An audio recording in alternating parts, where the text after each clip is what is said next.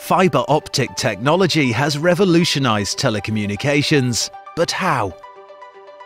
It has taken many years for fiber optics to be used to their full potential for telecommunications services. Considering fiber optic technology was first created more than 43 years ago, progress has been slow. Ironic, seeing fiber offers end users access to data at the speed of light. For internet and bandwidth purposes, fiber optic technology is still largely underutilized. Only a handful of service providers in select countries provide complete access to fiber-based networks. The basics. How are fiber optic transmissions sent? To understand the benefits of fiber for telecommunications purposes, let's explain how transmissions are sent. An optical signal is created using a transmitter.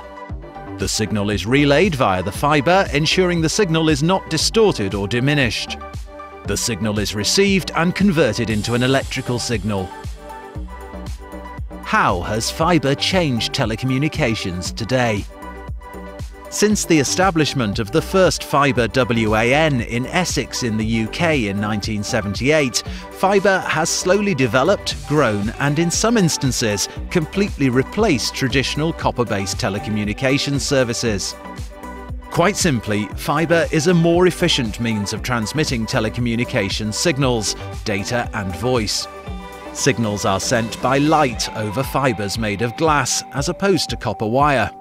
Now for the technical stuff as defined by Wikimedia. Fiber optic communication is a method of transmitting information from one place to another by sending pulses of light through an optical fiber. The light forms an electromagnetic carrier wave that is modulated to carry information. Fiber versus copper. What are the advantages?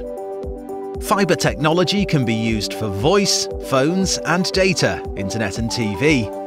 It provides the following advantages over copper wire-based communications.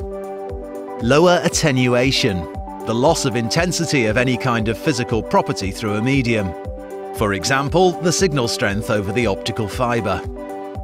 Less interference, electromagnetic interference affects an electrical circuit. This may interrupt, obstruct, degrade, or limit a circuit's performance. These effects may range from data limitation to total loss of data. The disadvantages of fiber over copper.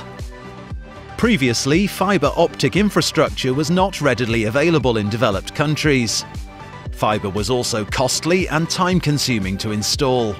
Due to this, fiber was only used widely in long-distance telephone communications, where it is used to its full capacity. By 2002, a worldwide network of more than 250,000 kilometers of fiber had been laid by the telecommunications industry, with a capacity of 2.56 terabytes per second. However, since the year 2000, the cost of fiber as an internet service has been lowered greatly. In some cities in the United States, it is cheaper per subscriber to roll out fiber to the home than copper-based service. This cost is even lower in countries such as the Netherlands.